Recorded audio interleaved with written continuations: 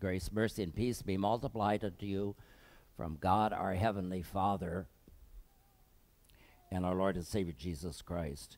So when you pray, the hymn writer says, "Thou art coming to a king. Large petitions with thee bring." Can you ask for anything too big? Not according to this hymn writer, who I got to believe was inspired by perhaps this text. Can you ask too often? I hear some of you say, I'm not going to bother the Lord. He's so tired of hearing from me. The Bible begs to differ. The knocking neighbor didn't think it was wrong. He not only came at a bad time, he stayed there. He was a pest. You ever had a pest in your life? You just want them to go away?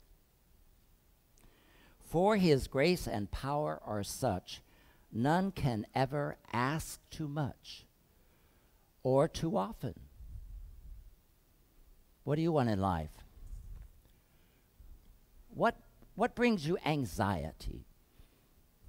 Every Sunday morning, I'm anxious. Pastors are anxious. We have so much on our minds. We're thinking about the sermon. How is attendance going to be? Will the liturgy go well? Stuff like that. We're anxious about that. That's why my hands are always cold. My hands are always cold. You thought it's because I had no heart. No, it's because I'm anxious. I'm anxious. And God says, when you're anxious, Gary, go to the Lord. Be a knocking neighbor. Now, you're not anxious about conducting a worship service, but you have a job too. And there's a stack of work this high waiting for you tomorrow. And Mondays are your hardest day because you don't even want to be there. Okay? And you might not be feeling well. So you're anxious. Are you going to be a knocking neighbor?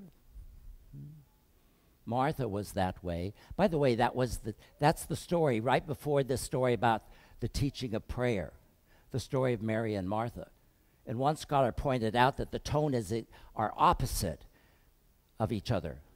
The story about prayer is a story of comfort and how to solve, where to go for your anxiety.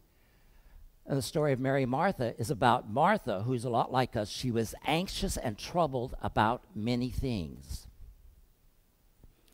What are you anxious and troubled about? Your health? The church. We're in transition. This is the day of transition. How's it going to go? Will he like us? Will you like them? Jury's out. Will you like him?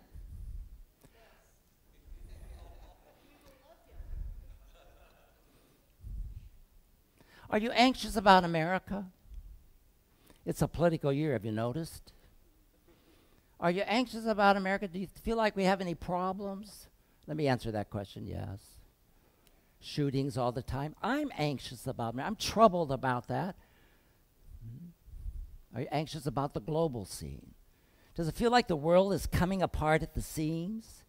Do you think about that? Do you worry for maybe not so much yourself, but your children, your grandchildren, that this is the world they're going to live in? Are you anxious about spiritual things? Does it bother you that your sins, the consequence of your sins, whatever they may be, I may never know, I will never know, you won't know mine, but you know yourself, where you disappoint God, is enough to keep you out of heaven? Does that bother you? You won't tell anybody because it's such a personal thing. Are you a knocking neighbor about that?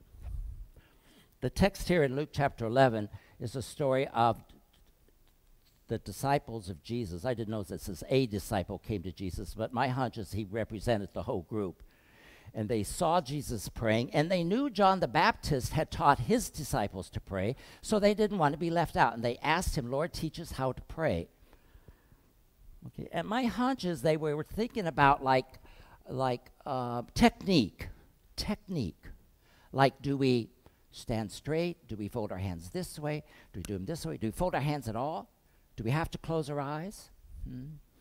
Should the prayers be canned prayers, or can we make up our own? Do we kneel or not kneel? About technique. And Jesus said it's not about technique. He taught them the prayer, and the first cue is that it's about a relationship. He says, when you pray, say, Our Father. Father? You mean God is our Father? Yes, He is. God is our Father. And by virtue of Timmy's baptism and your baptism, you are His child. God wants you as His child in His family, not as an outsider. That's why He sent Jesus. That's the benefit of sending His Son, Jesus, because Jesus took away the barrier of being in the family. And when Jesus died on the cross, and you reap the benefits of His death on the cross when you were baptized, isn't that what Romans 6 says?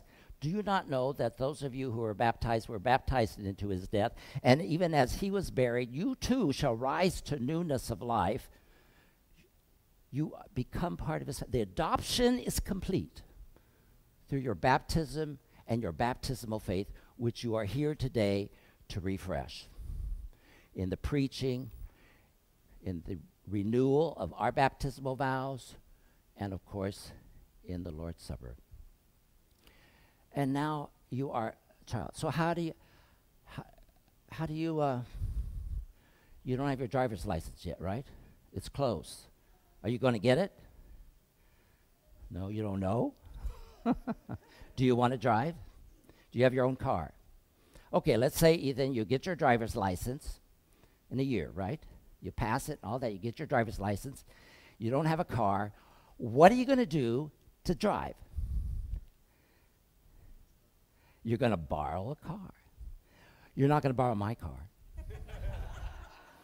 Who are you going to go to get some wheels? Dad? Let me tell you a secret. Go to Mom first.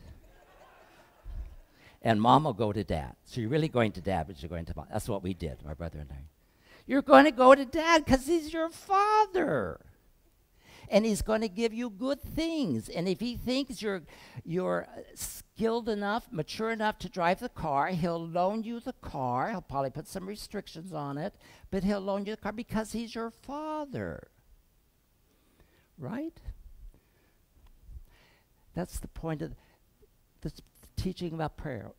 The passage today is not so much about technique as about the Lord's Prayer. You know plenty about the Lord's Prayer. But about relationship. Relationship. And He gave the parable about a relationship. A man had two friends. One was his next door neighbor. The other came in to visit him. And he wanted to feed his journeying friend something to eat, but he didn't have anything. So he went to his friend. He was like, you go to your dad, and we go to our Father. But the real point is not that his friend was so kind. He was kind of like, I really don't want to get out of bed. But it was about the knocking and the persistence. And I'm going to wrap this up really fast because I can almost say it as a sentence. It's the knocking and the tenacity and the outrageous courage that the needy friend had. The outrageous, shameless courage of knocking on the door over and over again. Lord, I'm sick. I want to. Lord, I'm worried about my sins, and Lord, I need a job. Lord, I'm praying for my beloved unite.